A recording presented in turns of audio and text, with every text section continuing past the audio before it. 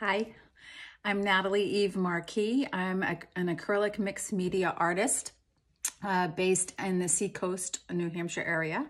And I thought I would jump in and, well, not jump in because it's been a long time coming trying to make this video.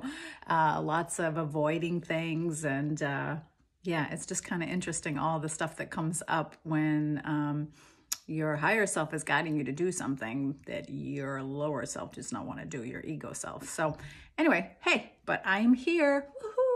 Woohoo! So I would just like to start with, I'm constantly driving around listening to podcasts, and I always wonder to myself, if I was being interviewed, how would I answer that? So here's my answer to the question of, were you always an artist? No, I wasn't. And I think I always wanted to be an artist. There's a difference there. But one of my earliest memories of creativity and wanting to create something was I had been given a chalkboard, a beautiful big chalkboard with lots of new chalk. And I remember I had all these ideas in my head and I wanted to go get them out on the chalkboard. And whenever I drew something or attempted to create something on the chalkboard, it just felt lame and yeah, it definitely did not live up to my expectations. So I told myself I wasn't creative. Which is kind of funny given how creative I really am. But I told myself I wasn't creative. I also had friends that could draw and that could create really cool things. Like back in my day, we created book covers for our books. And I had this friend, Joanne Patnod, that created the most beautiful paperback book covers. And I thought she was super creative. I also had another friend, Mary Jo, who could draw. Oh my goodness, she could draw so beautifully. And so I had comparisonitis, I guess.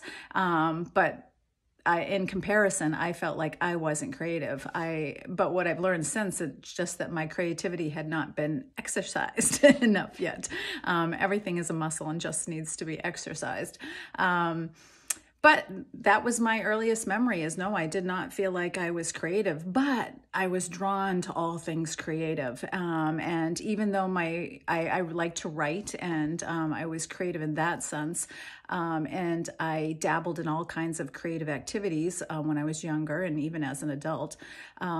But my soul was always drawing me towards creative things, even so much so that even though my parents encouraged me not to pursue writing or art as a degree, but to get something that I could, be a real job, I ended up in advertising, which I was surrounded by creative people. So it was fantastic. It was like the best way to, like the best environment the universe could put me in. So I really believe our soul is always nudging us towards our highest good. And so putting me in that kind of creative environment was fantastic.